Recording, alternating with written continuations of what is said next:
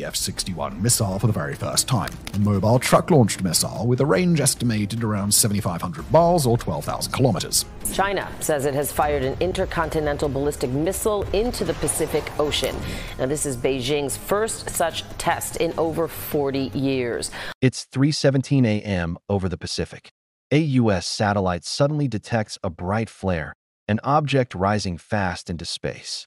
In moments, NORAD screens flash red, tracking something never seen before. Its path doesn't curve over oceans. It cuts straight across the United States. Analysts freeze. The system labels it DF-61, China's mysterious new intercontinental project, rumored to be part of a $1.5 trillion modernization. But here's the twist. No one truly knows how it works, or if it's even real. Is this the next era of global technology, or a dazzling illusion meant to change everything we thought we knew? To dive deeper, click the link to watch our full video, and don't forget to like, share, and subscribe. Thank you for watching. See you there.